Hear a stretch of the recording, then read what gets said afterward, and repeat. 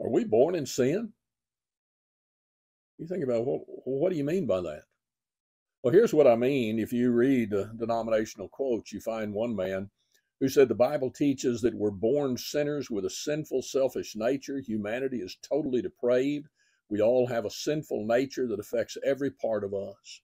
We're born with this sinful nature that we inherited from Adam. Every one of us was affected by Adam's sin. There are no exceptions. Even children have sinful nature, which argues for the fact that we're born sinners. We're unable to do good in order to please God in our natural state. That true? No.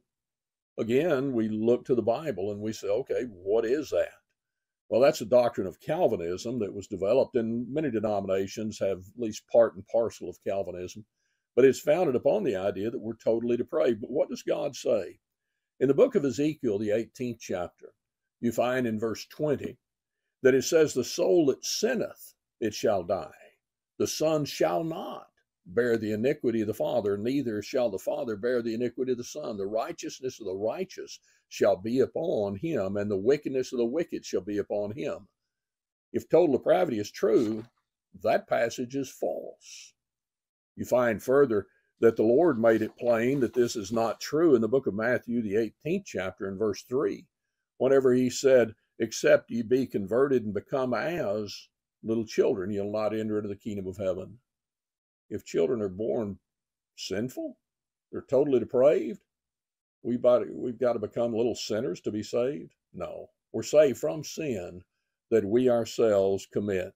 We find in the book of Colossians, the 1st chapter and verse 21, we're alienated by our mind, by our wicked works, but we can be reconciled. Sin is real, but it's something we commit, not that we inherit. I pray that each of us looks to the plan that God has given, and we love him enough to keep his commandments, John 14 and verse 15. When we fail to do that, we sin. Thank you for listening. If we can help you in this study, feel free to contact